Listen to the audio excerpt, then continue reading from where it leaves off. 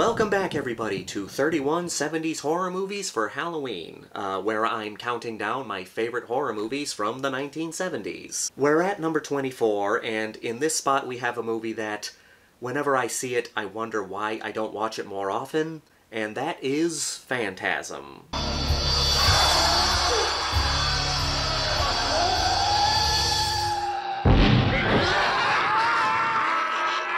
I always feel like I owe Phantasm an apology, because I've seen it quite a few times, but it's one of those movies that I don't watch for a while, and then I kind of forget about for a little bit, and then when I come across it again, it instantly pops into my head, and I ask myself, why don't I watch this movie more often?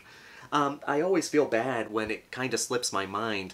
When I was originally doing this list, I originally forgot to put Phantasm on there, but then as soon as I was done with it, I remembered Phantasm and I said, that's going on this list somewhere because it has to.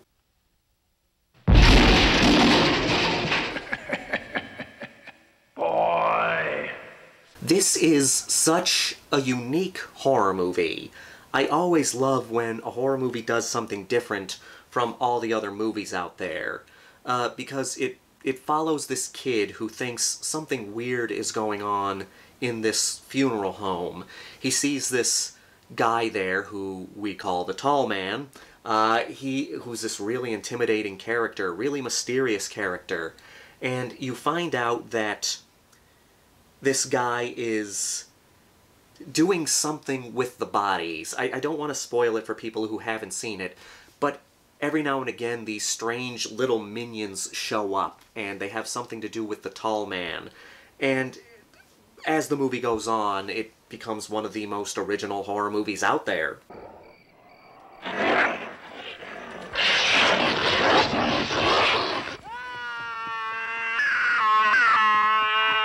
What the heck? Phantasm does have its fan base, and it is getting a little more recognition now, but it's a movie that deserves so much more recognition than it gets.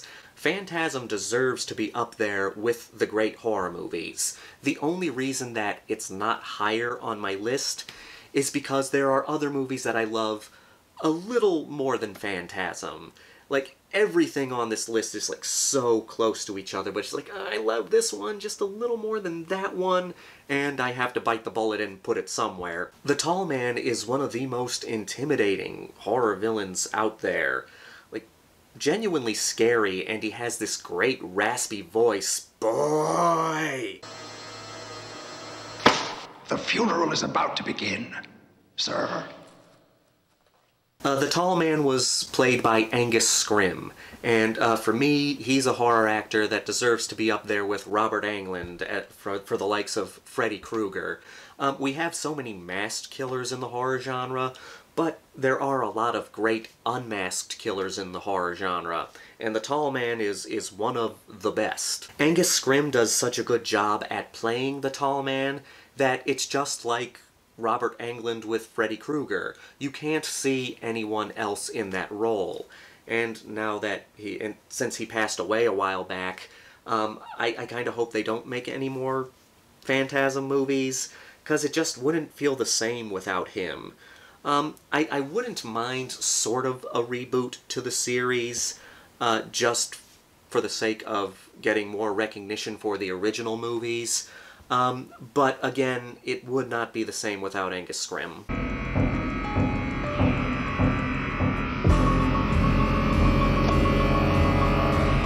And I like the fact that the movie is seen from a child's point of view. We have one of the main characters, Mike, and again, the whole movie is captured from his point of view. And it's one of those movies that, because a lot of movies, you know, you have if it involves kids, they're spewing one-liners and stuff like that. This movie captures how unsafe it can be to be a kid. It captures how frightening the world can seem to someone who's so young. And I really, really like that. And of course, we have to talk about the weapon, which is this metal ball that goes flying around the funeral home, and it goes into people's heads and drills through their skulls and spews blood out.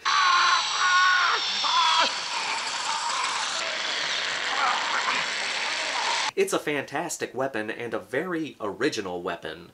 Again, the main reason why I would recommend Phantasm is because it's such an original horror movie. I always try to pop in Phantasm around October, and if you haven't seen it, I would recommend you do. It does get a little crazy in the third act, and some people say it doesn't make any sense, but I don't think it hurts the movie at all. For me, it feels like, kind of like an Italian horror movie made in America. And it captures that essence of an Argento movie or a Fulci movie, where there is a story, but it's not really trying to tell a coherent story, it's trying to get you to experience a nightmare. And nightmares don't make sense. So it's kind of natural for there to be certain things in this movie that don't make a lot of sense, but overall, the movie does have a coherent story. It just has this sort of nightmare quality that I think puts you on edge. Really good stuff.